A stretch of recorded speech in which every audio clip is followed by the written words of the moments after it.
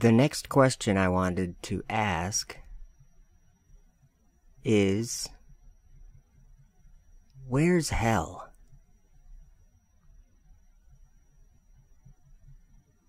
It's in the heart of the earth, right?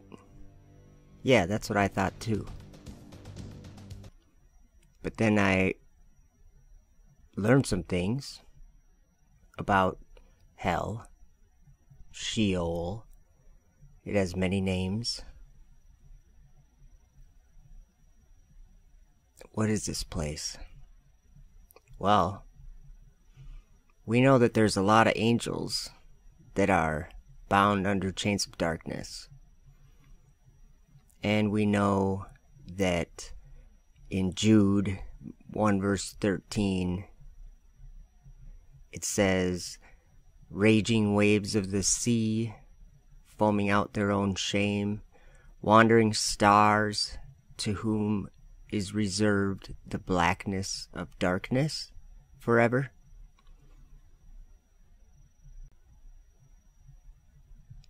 But hell's a real place.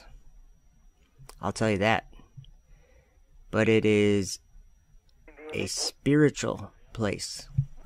Franklin, we see a long line, a couple of star-like things, and a lot of things swimming in the foreground. Can you describe what you're seeing?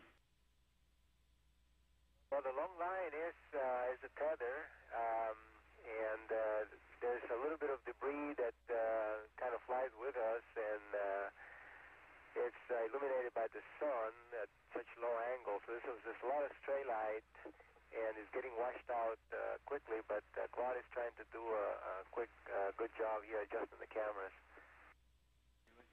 Copy that. Our bodies stay on the earth, our flesh bodies, when we die. But our spirit goes to a different place.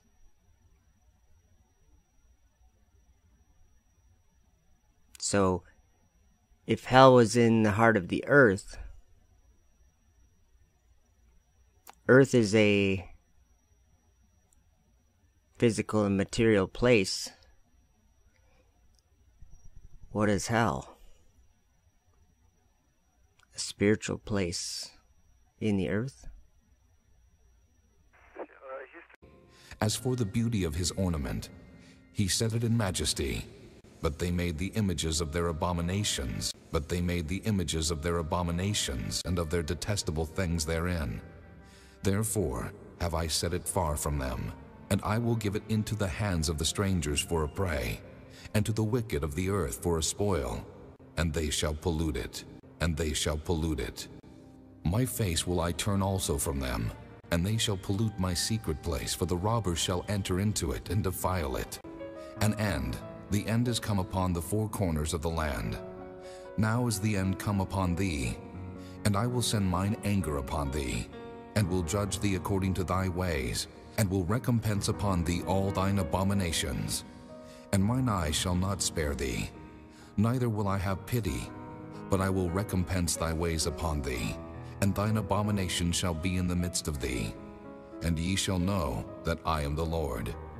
Thus saith the Lord God, an evil, and only evil, behold, is come. An end is come, the end is come. It watcheth for thee. Behold, it is come.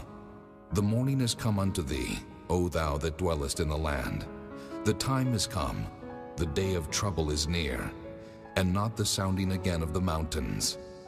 Now will I shortly pour out my fury upon thee, and accomplish mine anger upon thee. And I will judge thee according to thy ways, and will recompense thee for all thine abominations. And mine eye shall not spare, neither will I have pity. I will recompense thee according to thy ways and thine abominations that are in the midst of thee. The weird part about it is space is so incredibly black, so incredibly dark. It's a bottomless pit of deep black, almost so deep it almost has a texture when you look at it. Wandering stars, to whom is reserved the blackness of darkness forever.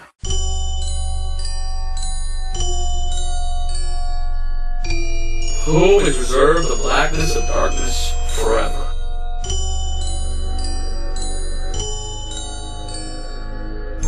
the blackness of darkness forever. Well, I believe he's clearly talking about hell. Because in the Bible, there's a place where there's darkness forever.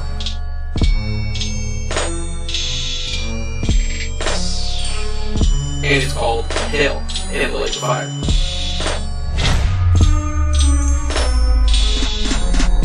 When you come in for the spacewalk, you're surrounded by the emptiness of space. It's sort of like the opposite of air. There's nothing there at all. When you quickly repressurize the hatch and you open up the hatch and you smell, what is that lingering smell from a place that used to be exposed to space? The smell in there is a little bit like that trace of a smell of gunpowder or burnt steak, or sort of like brimstone, like a witch has just been there. Brimstone. Sort of that metallic gunpowder fired smell.